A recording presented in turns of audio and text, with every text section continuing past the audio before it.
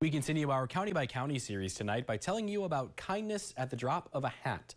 A group of girls in Eau Claire County weaving together comfort for those in a tough battle. First News at 9's Daniel Gomez shares how they're warming heads and hearts at the same time.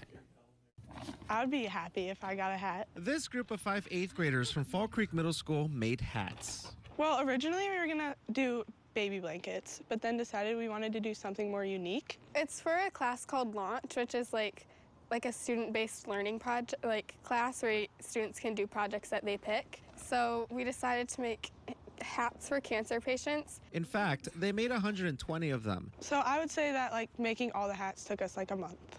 They dropped off half of them at Marshfield Medical Center, Eau Claire, for patients in the cancer center. The girls funded their passion project with a bake sale. $700 bought them some fabric, but making hats takes time. Or do one that's easier, a little bit easier to. We had to cut all the fabric and measure to size, and then 2 of the girls brought them home and sewed them with their grandmas. I was one of the girls who took them home with my grandma, and we realized that we messed up quite a bit of them, so we had to figure it all out so it would work.